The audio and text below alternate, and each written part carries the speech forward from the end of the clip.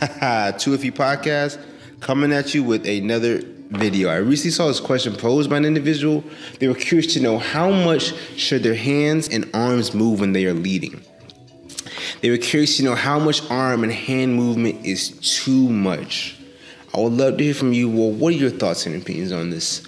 I want to start by saying that if your arm movement supports the body movement, then this is fine and also recommended.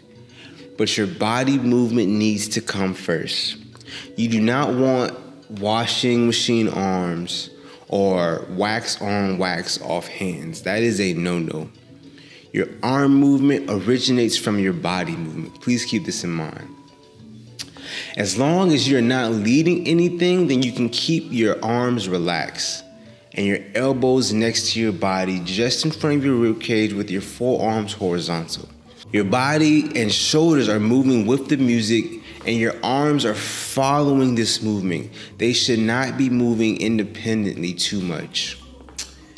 When you are leading something, you might have to stiffen up your frame a bit, and even then, it will largely depend on what you are trying to lead. As I said before, you should not be dancing with your arms. It's almost always confusing and it doesn't help. Your arms are for leading, and in a handhold position, if you move them, then that means you are asking or suggesting that the follower do something.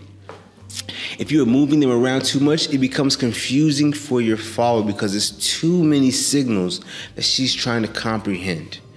Give the follower some tension in your arms, but do not be rigid. You want to have some flexibility.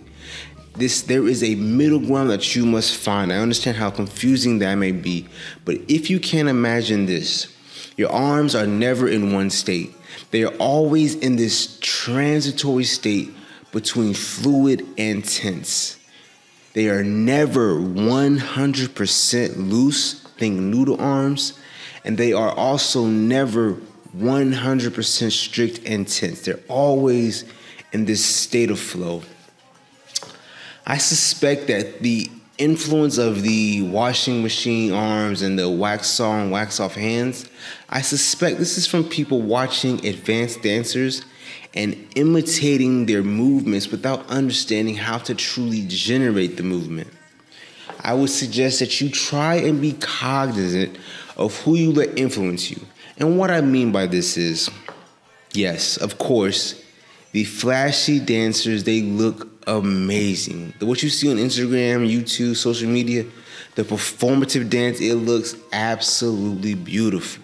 But I would say the real good dancers are the ones who are very simplistic in nature and they make it look easy. The dance doesn't look difficult or forced. The follower and the lead are both cool, calm, and collected. It's as if they've been dancing with each other for a lifetime. This is the style I personally try to emulate because as I lead, I think it puts the follower at ease. I'm naturally a lazy guy and I hate to sweat on the dance floor. So I want to make my follower feel at ease with me. I want her to make sure that she's comfortable with me. Please do not confuse this calm nature with a boring dance. I'll happily let another lead do the social media performance on the dance floor. I'll be here, cool as a cucumber, not trying to break a sweat. Last but not least, I want to say that it is best when the motion in your body is natural and not deliberately forced or added in. The problem with some leads is that they start to perform to other leads and they forget what they should be doing. And what they should be doing is dancing with their partner. Some leads also forget to dance at their partner's level. So always just try and keep these things in mind. These are just my thoughts and opinions on this topic. I would love to hear from you all. Thank you so much.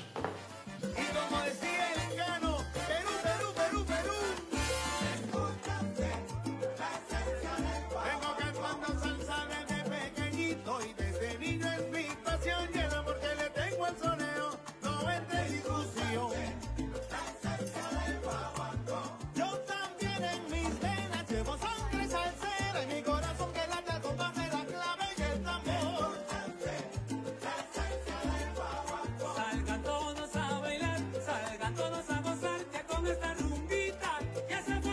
vacilón.